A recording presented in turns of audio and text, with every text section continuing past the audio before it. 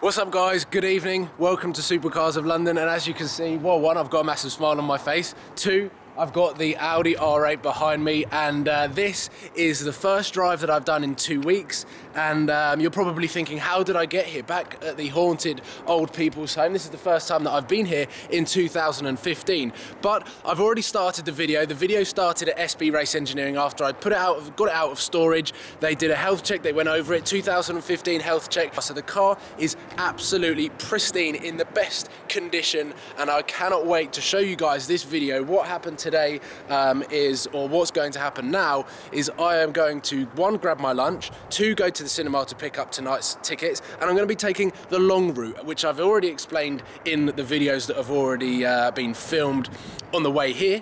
But there's also the return of the F1 hum exhaust tone, which I've just driven here. It's taken 10 minutes for me to drive here, and it sounds phenomenal. So I'm going to try and find some tunnels as well for you guys to hear what an incredible car this sounds like, and to have it back after 2 weeks of one being in America, and then in the second week I knew that I wasn't going to be able to drive it too much. I had a lot going on in the office, but I was also driving the Aston Martin DBS and Lamborghini LP560 of Mr. Supercar Hire, which actually doesn't live too far away from here, so maybe he'll hear me start up and driving this car again. But it is fantastic to have this car back. The sun's out, even though it was wet this morning, and it's still quite windy and cold, so I've got to be careful on the roads, but here we go. Let's jump back in, start it up, and I hope you guys enjoy this video.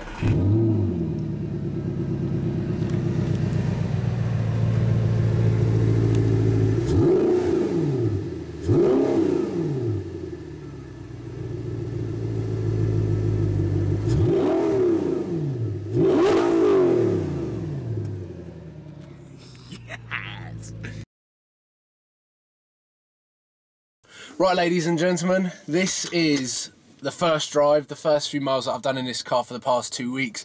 In those 2 weeks, I've driven Fiat 500, Aston Martin DBS Volante, and a Lamborghini LP560 Spider, thanks to Mr. Supercar Hire, and of course, my girlfriend. So now I'm back in the driver's seat of my own car, and the route for today is lunch, cinema, to pick up cinema tickets for tonight, and where am I going to go? I'm not too sure, but wherever I'm going, I'm going to take the long route.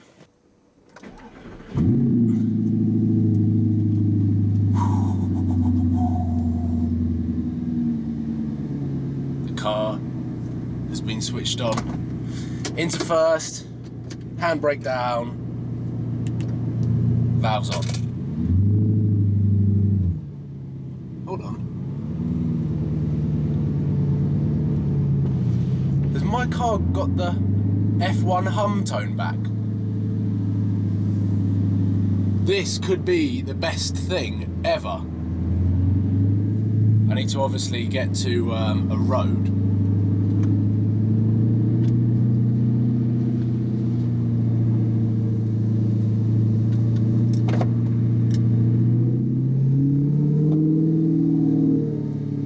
Sounds as though the hum's back, which sounds awesome.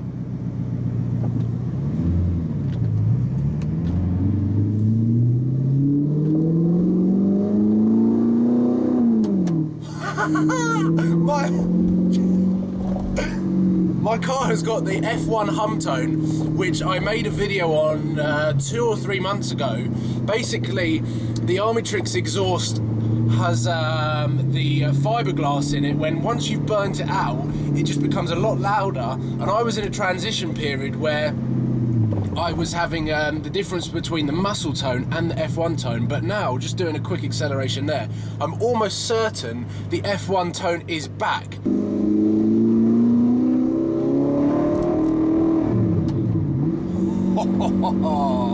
This is going to be a lot of fun.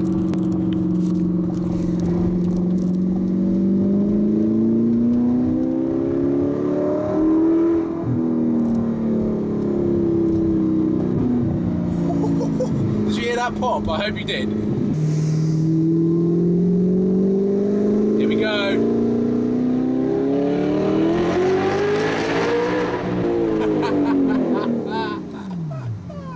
Oh my God. I'm so confused about how this video is going to be edited. I apologise for confusing you as well, whether you've seen this clip already in the video. But as far as I wanted to film, I wanted to make sure that you saw the first few miles of me driving this car, how much of a smile it put on my face. So I'm not really sure how it's going to be edited. Anyway, I'm driving now. Got the heated seats on. It's fantastic. It is quite cold. It's only 5 degrees. My car's telling me it's only 5 degrees, which means the tarmac is cold. But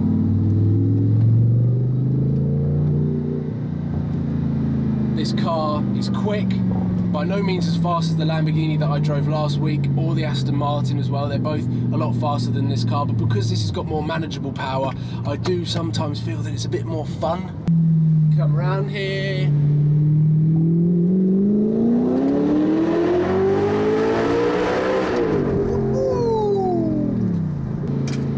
Turning the valves back off, because I want to be able to talk to you every time my heart races. This is a phenomenal car, and do you know what? Towards the end of 2014, some of the Living with a Supercar videos that I did, I want to redo.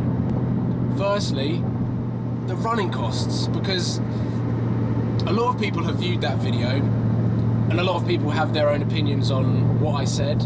So I want to try and make it as simple as possible for everyone to understand that this is not an unreliable car. Yes, I had a problem in Paris, which wasn't the clutch. If it was the clutch, then that was like £4 worth of replacement. It was a clutch master cylinder, which is to do with the clutch pedal. It's not to do with the actual clutch that changes the gears. It's to do with the clutch pedal. And that was really, I think it cost me about 150 quid. So it wasn't a big deal as well. And then the engine light that kept flickering on and off. I mean, my Vauxhall Astra had an engine light on as well, and it meant absolutely nothing. And so firstly, I want to do the running costs video. Jesus, the sun. I was just saying how wonderful it is that the sun's out, but now I'm complaining. 2, I want to talk about whether you can drive this car every day, because for some reason during November, when I filmed Can You Drive This Car Every Day, I was really negative. Maybe I'd woken up on the wrong side of the bed, or whatever it was. I want to do a video of a video clip every day for 7 days, the whole week, Monday, Tuesday, Wednesday, Thursday, Friday, Saturday, Sunday, and talk about why you can drive this car every day, why Audi have built a supercar that you can use every day. I'll tell you what though, when the sun's out, can't see the traffic lights, but I'm first at the lights. And that Nissan Micra had no chance.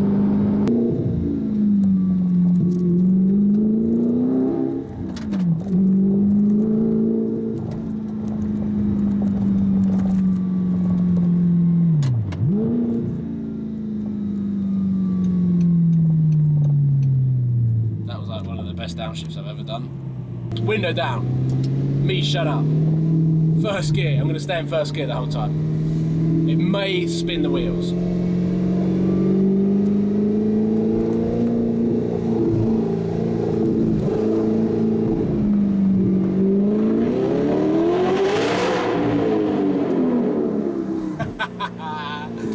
The car slid as well. The car slid.